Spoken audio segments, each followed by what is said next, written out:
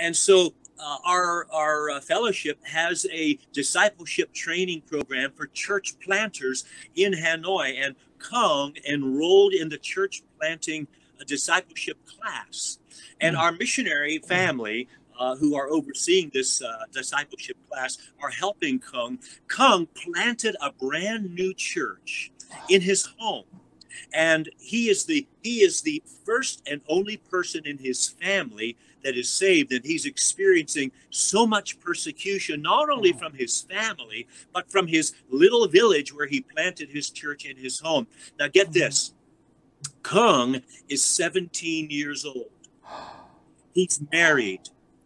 And in spite of all this persecution and objection from his family, Kung feels like God has called him to do this work, to plant this church, and he is going to honor the Lord. And they've been meeting together now for a number of months, and God is blessing his ministry, blessing his church, and the church is growing, and God is showing his favor. And this all-out devotion that we have referenced, Philip, is something that often Sandy and I have seen overseas in a number of countries. And I think, if I can say today, one of the greatest distractions that our United States pastors and religious workers or spiritual leaders are challenged with today in our country is we have too much stuff here that distracts us and that vies for our attention and often gets our attention. But in these other countries, stuff is not a concern. And there's nothing wrong with having stuff. I could never say that that's a sin per se. The problem is not having stuff. The problem is when stuff has us. Yeah. And I find this is some of the greatest challenges that we've seen in the United States, that stuff has a lot of people and has distracted many people from just going all out for God to do the work that God has called them to do. So that is so powerful, and especially today when this event has just happened in the last 24 hours. You know, I'm hearing people all the time, oh, this is the worst time in American history. Oh, this is terrible. We don't know what terrible is in America. We have no idea what terrible is. This is a bad season we're going through, but I believe that America will turn itself around and the ship will right itself. But if you are that wee young boy in that village, and everyone in the village hates you for what you've done because you are going against decades, centuries, millennia of culture.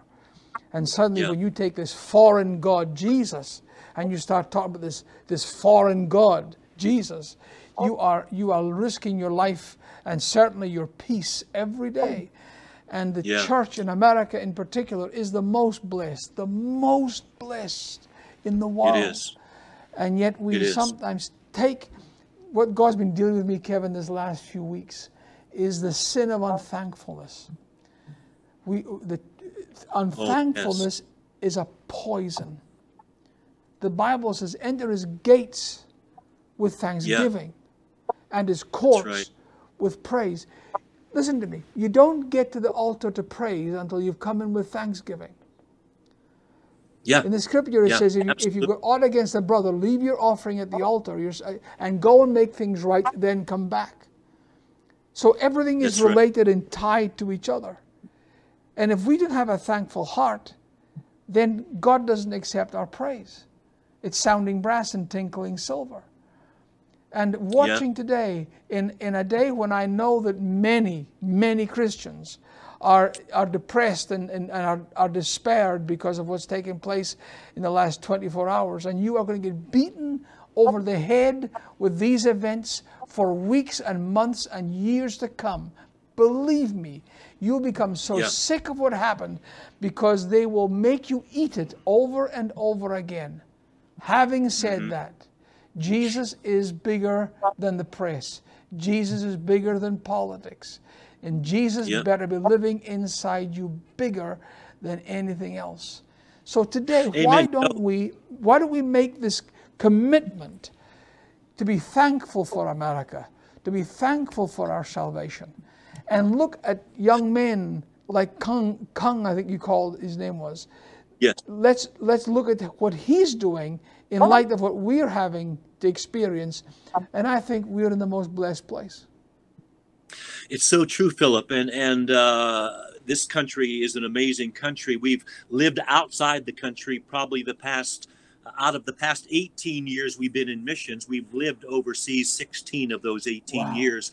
Coming back into the United States, it's so prevalent to us and so obvious to us. And I don't say this as a criticism or in condemnation. I say it as an observation that there seems to be and is so much apathy and complacency and lethargy. And if anything that COVID-19 has been doing is it's causing the church to realize that a lot of our ministry that has for so long been building centered needs to come out of the building and get the people out of the building into the community and out where we can have hands-on, where we can touch people's lives and being the front line of offense to be able to share the good news of Jesus and his love. And being indoors and confined now, and a lot of what we do, Sandy and I, behind the scenes, there's been an uptick exponentially for pastors and missionaries worldwide and cross-denominationally in online internet pornography addiction. Marriages that are falling apart, spousal abuse, depression. All of these things are the result of being confined to being indoors due to COVID. And we need a breakthrough. And that's our theme for this year, a breakthrough. And beginning this next week for our 21 days of prayer and fasting for our area, we're focusing on the need for breakthrough, specifically in areas where we can see our missionaries overcome in some of these areas. And again, Sandy and I spend time behind the scenes helping our missionaries stay focused and strong spiritually, emotionally, physically, and relationally, because this is I think our final hour as we are living in the end times prior to the coming of Jesus. And we need healthy missionaries full of the Spirit and anointed of God, empowered by the Spirit to do what God's called us to do in this final hour. I'm watching you just now, and I can see Robert Owen in your passion. It's amazing. It's amazing. Listen, if you're a pastor and you're watching today, what Kevin is saying is so appropriate for this day and this season we're in. I mean, you talk about the perfect storm between COVID and this political season that we're in. All the things that are taking place. I mean, the whole earth is travailing right now. If you don't see the end times being played out, your head must be in the fridge, because I'm telling you now, things are outworking every single day. You're watching the news and it's like reading the book of Revelation.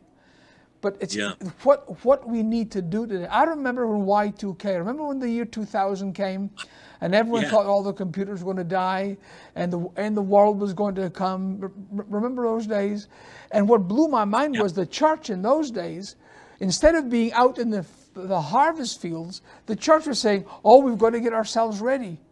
We need to be ready all the time and be looking for the opportunity to expand the kingdom of God and reach into people's lives.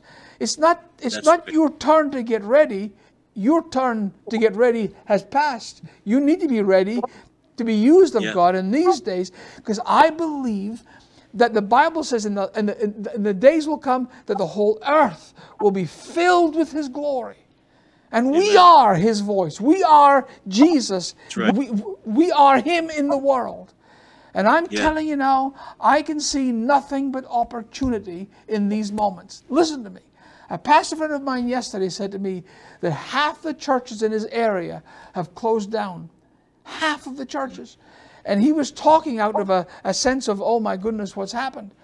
I said, listen to me. What an opportunity for you to gather in these folks and repurpose them in the kingdom of God and focus them in vision. And so instead of looking at everything, my dad, I can hear Simon Cameron, 2 men looked out of prison bars. One saw mud while the other saw stars. And if you're a missionary, like Kevin Barner is, not just be a missionary for yourself, but helping other people maintain their calling and their ministry. Let me tell you, you better know whom you have believed and be persuaded that He's able to keep what you've committed. And so if you're a pastor watching, just now, I'm going to put up their address on the screen. And you need to do two things. Why don't you consider supporting Kevin and Sandy in their mission work that they're doing, coming soon. They're going back on the field imminently. It's going to happen as soon as if I know missionaries, it's going to happen as soon as their support comes through. But if you're a pastor, why don't you include them in your mission giving? Or better still, invite them to your church to share what the Lord has done through them. And I've learned this, that I got my mission calling by hearing people talk about the mission field. And if I go to a mission conference, I'm schizophrenic, because when I hear someone talk about Africa, I'm called to Africa. And then someone goes up and talks about India. Yes, Lord, send me to India. I'm talking to you just now, Kevin, and I'm thinking, how can we start these houses in our ministry in Thailand?